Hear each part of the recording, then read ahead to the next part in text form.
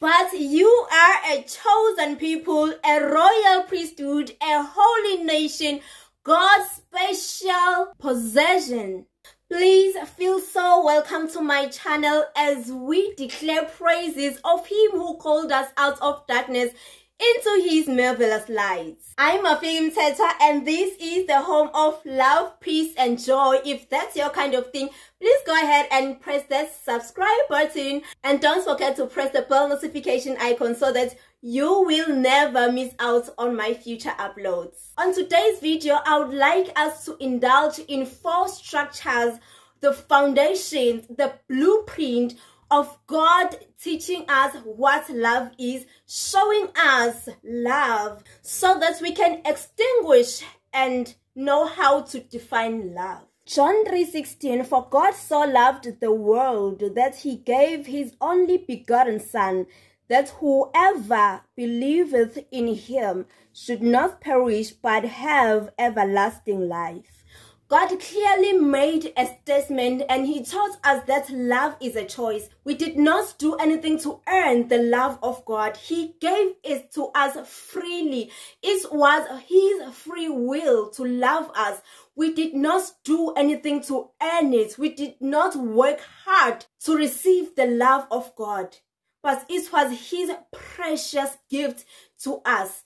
When we were in sin, we were in shame, we were in darkness, we deserved death. Our penalty was death, but God loved us that He chose to save us. Not because we did something that touched His heart and urged Him to save us. No, He saved us because He loved, because He chose to love us.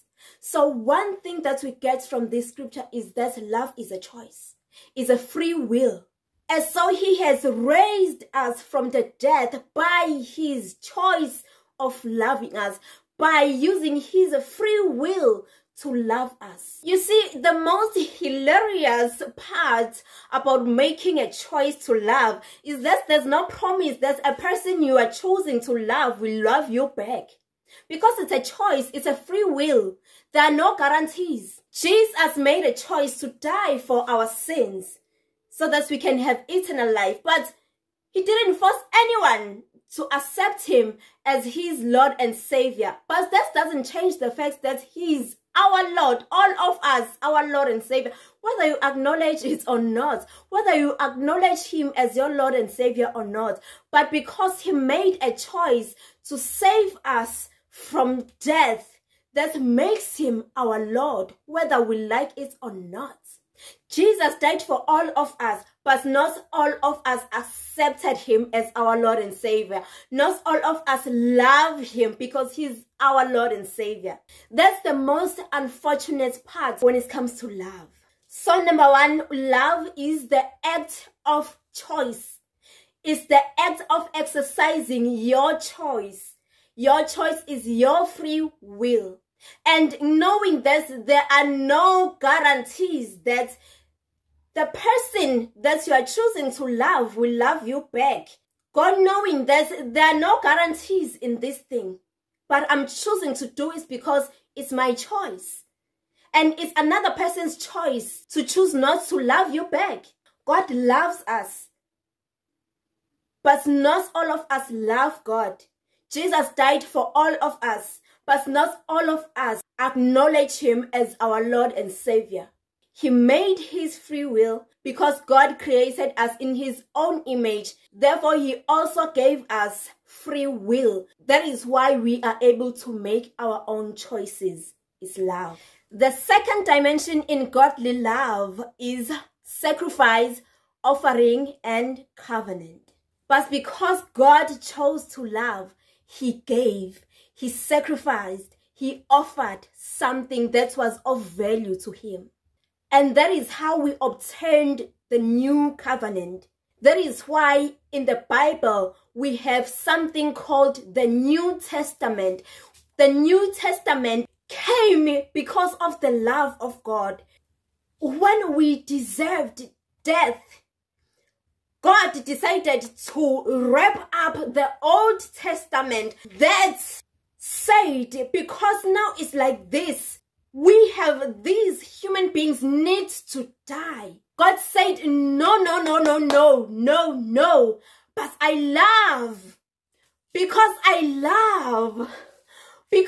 love these human beings, I'm going to make a New Testament. And because I'm making a choice, I'm exercising my free will to make a New Testament. I know that I cannot just say it in words because I am God. No, I have to give. Because I love, I have to give.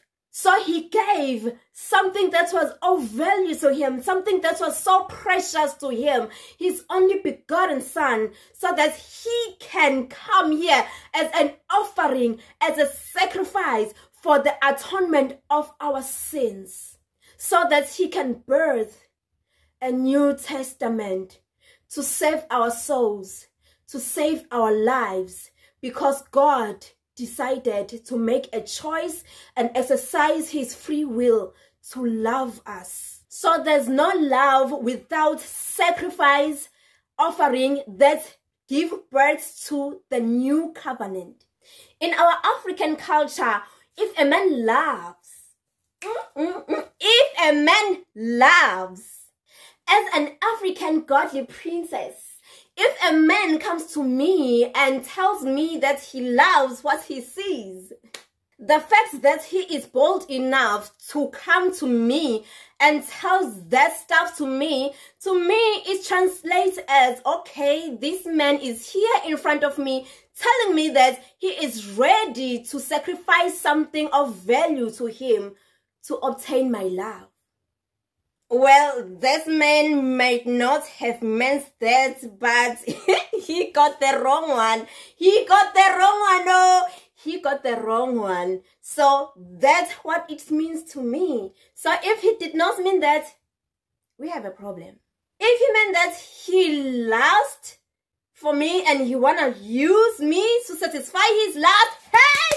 But if he says he is a godly man, then as a godly man, he's supposed to know what I'm saying. He's supposed to know this. And he's supposed to do this. That is what I'm expecting from him. Because that is what my father told me. And I'm only subscribed to the ways and patterns and norms of my Father, the Most High God. So to us, doctors, the doctors of the Most High God, the word I love you to us translates as, I see value in you and I'm ready to give up something of value to me to obtain your love.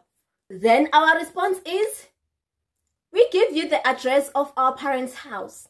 You go there, you sacrifice your pockets, your bank account, you give out something of value to you, you make an offering, and then the new covenant called marriage is born.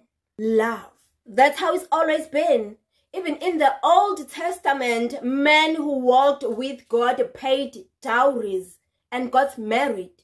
Those people were Africans. Those people paid lobola, they paid dowries, they burned offerings, they made rituals. They did rituals for God. They burned incense.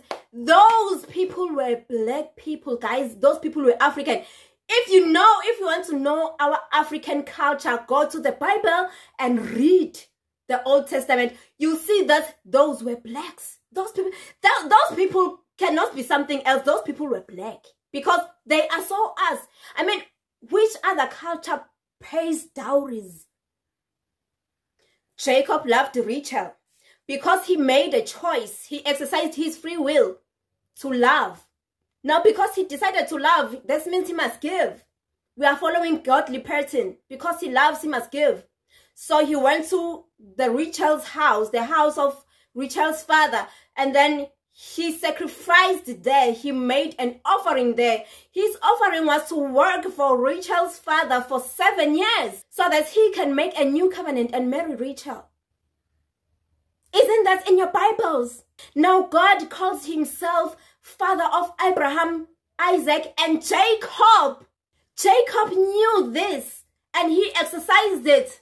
You are the child of the Most High God, the God of Jacob, the God who taught us how to love and showed us the pattern, the structure, the foundation, which even Jacob followed. And he calls himself the God of Jacob. Now, if a man comes to you and claims to love you, but doesn't follow this pattern, that man is from the pit of hell. Run! That's a demon in flesh. Run! I beseech you, therefore, brethren, by the mercies of God, that you present your bodies as a living sacrifice, holy, acceptable unto God, which is your reasonable service. Now, to everyone who is a child of God, if you love God, if you are passionate about God, if you care for God, this is your only reasonable service, to be holy. Now, I beseech you, brethren, to give your body because you love. You claim to love God, right? That is your free will. No one forced you to it. Now, because you love, you must give. You must sacrifice your body. Your body must be an offering to God. That is your only reasonable service. Because you can never be of service for God if you are dirty, if you are filthy, if you are not holy. God is holy.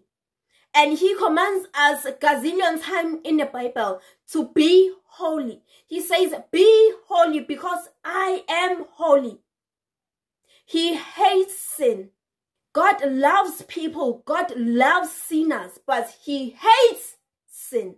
So if you come to God, be willing to let go of your old sinful nature. Flee from the desires of your youth and pursue holiness, righteousness, and peace. Your body is the temple of the Lord. You can never be of service for God if the Holy Spirit is not within and upon you. There's no way possible. The Holy Spirit needs to be within and upon you so that you can be of service for God. That is why it is very important for you to be holy. How can you heal the sick? How can you drive out devils and demons? We have a mantle that we carry. Remember the prophecy of God himself in the Garden of Eden. He said, the seed of a man shall crush the head of a serpent. How are you expecting to do that if you are living in sin? If you are doing the devil's work? How can you expect to crush his head? No, you can't. He will keep on bruising your heel. So be ye holy, because God our Lord is holy. If you claim to love God, then follow the pattern. This is the blueprint. Offer your body. Sacrifice for the Lord. And the only sacrifice that he needs from you is the sacrifice of your body so that he can dwell within you. In that way, you can be of service to him. The third and the last aspect of godly love is his eternal purpose. God is not a God of 2-minute noodles. That is why he does not just give blessings like bless and bless and bless and bless and bless. Bless here, bless there, bless here, bless there. No. What's the purpose? Why? John 3:16 says, for God so loved the world that he gave his only begotten son. That's the purpose. Why did he give his begotten son? That whoever believes in him should not perish, but have everlasting life. Ever purposeful God, ever eternal God, not a 2-minute noodles mentality, carnality of human mindset.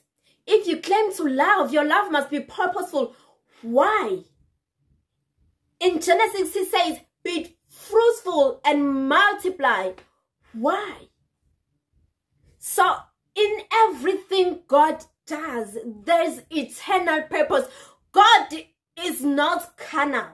That is why if you are a child of God, you need to move away from human norms of thinking, human mentality, because you will always be confused by the way God works, because God works in only godly way, and not everyone can understand the ways of the Lord. Only his people. Listen, God is all wise, all knowing, and all understanding.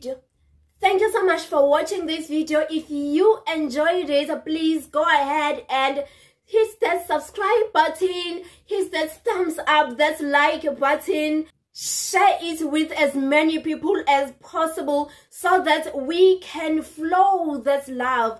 We can spread the love. Love is such a beautiful thing, especially if done right. Thank you so much for watching. May the peace of God rule in your hearts.